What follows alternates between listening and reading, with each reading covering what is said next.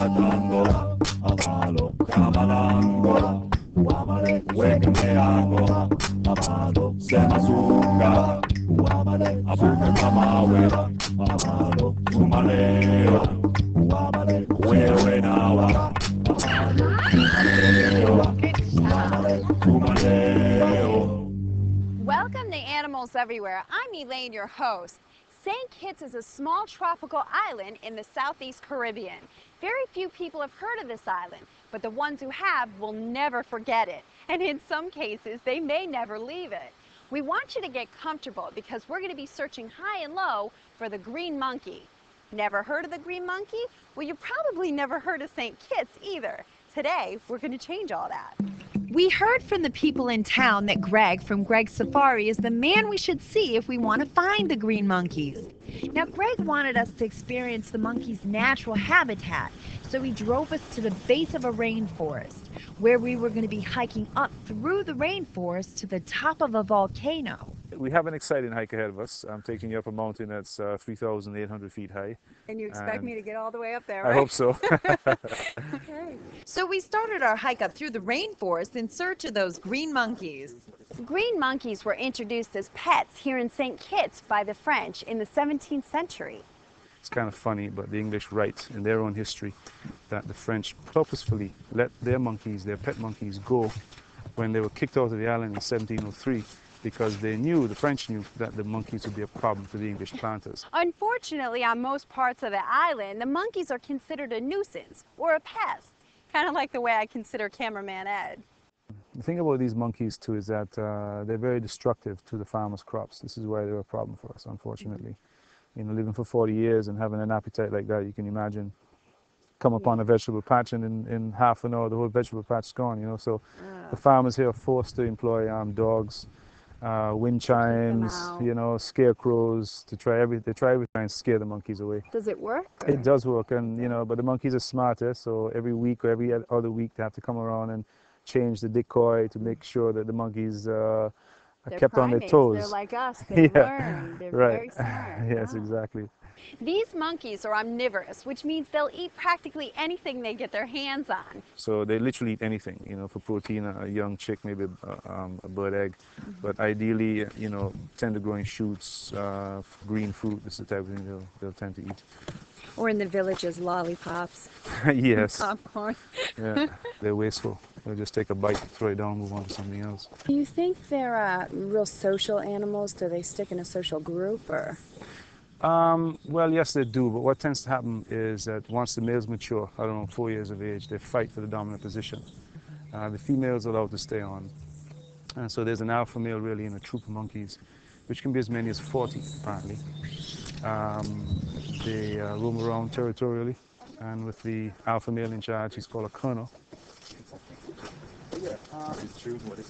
The first 1,500 feet of the hike was tough, but nothing compared to the next 1,500 feet. After the halfway point, because of all the rain washing away the mud, the tree roots were exposed and climbing got a little bit tougher. We had to climb up and over the large roots, which got a little treacherous at times, especially on the way down the other side. It's just a matter of twisting your ankle or even breaking your leg, unfortunately, if you're not careful. And it is important that you focus on what you're doing, especially from the halfway mark up, in that all these roots are exposed and, you know, you can damage yourself if you're not careful. This is the sap of a tree that's native to the Caribbean. It looks like wax. It's just like wax. And the beauty of this is that it's highly flammable. So I brought along some matches. I guess I need to tell my, yeah. As you can tell with us talking, this hike has taken the breath out of all of us. Now, the sap is called gommier, and it smells a lot like eucalyptus. So not only does it make for a great torch, but it burns like incense. Unlike other monkey species, the vervet monkey doesn't have a prehensile tail, which means they can't use it to grab onto branches or things, but they do use it for balance. One of the biggest reasons the rainforest is an ideal place for these monkeys is the greenery. There's an abundance of plant life that can sustain their little bodies and give them shelter. Welcome to the volcano rim. Oh my God, we're at the top. Yeah, this is the volcano. This is down it. there. Yeah. And this is the cloud forest, yeah? Oh, wow. And you can see the pinnacle as well that we saw from lower down just there. Oh, okay, so that's the big rock. Yeah. At the edge of the volcano, it was unbelievably windy, and because the path was so skinny, the handful of people made it hard to move around. And what's cool too is you can sometimes look down over this giant crater, when it's clear, of course, and see troops of monkeys running across, scampering across the savanna at the bottom of the crater. Really? Yes, it's really quite neat because the crater. After we cleaned ourselves up in the rainforest, Greg drove us to Turtle Beach, where a troop of monkeys are known to hang out at the Turtle Beach restaurant. Welcome to Turtle Beach, everybody. Land of monkeys. Gary owns the Turtle Beach restaurant, and he's partly responsible for the monkeys visiting their bar. Actually, I bought the property here about 15 years ago, and probably 8 years ago there was this one female that used to come around and like get close, and so we started giving it fruit and juice, and named it Chippy. And we could always see the wild ones sitting in the trees, like being jealous that she was getting food, and they had to go and scrunt and hunt for it, you know. Yeah. And after about maybe a month or two, a couple of the younger ones started getting brave and realized that we weren't going to harm them, so they started coming around, and we fed them too. They were happy. Really? And then the tourists started liking seeing them, so it became a great PR for us, you know. So now all the tourists come and they feed them too. Well, yeah, we have peanuts they can give to them, you know, and it's a good for us, good for them. As you can hear by Greg and Gary's accent, they too are Cartesian. They're fifth generation, born and raised in St. Kitts.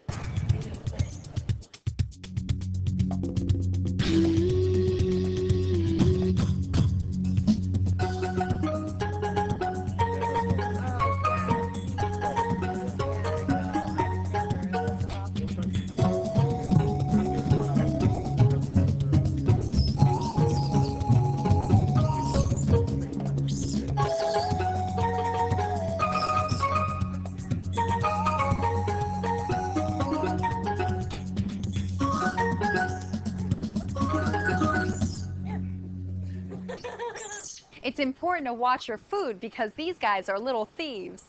Don't take it back. Be very careful. They have really bad table manners.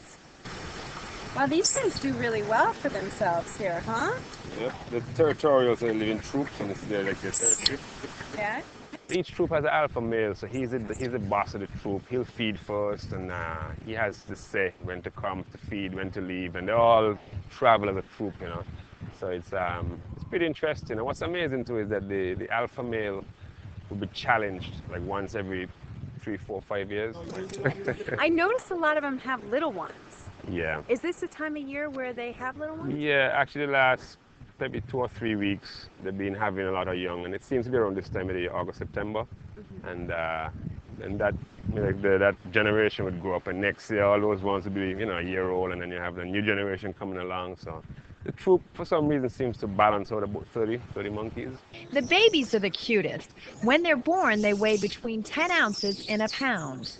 The mothers kind of protect them, the nurse from the moms, and then like I said, after about a month or two they start getting independence, or a month. So the moms would always be watching them, but they'll run off, and the mom is always watching. If she sees a little threat, she'll snatch it up and go up in the tree, you know. It's funny to watch them play, because when they get independence, they kind of push the moms away, like, leave me alone, leave me alone. And then the mothers still grab it and say, come with me, you know. It's amazing.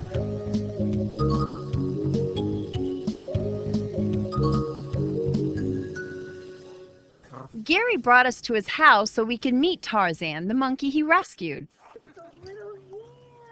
Gary told us he loved to swim around the pool on hot days, but unfortunately because of the camera he was playing shy. So it took a little coaxing to get him in the water. We used his favorite food.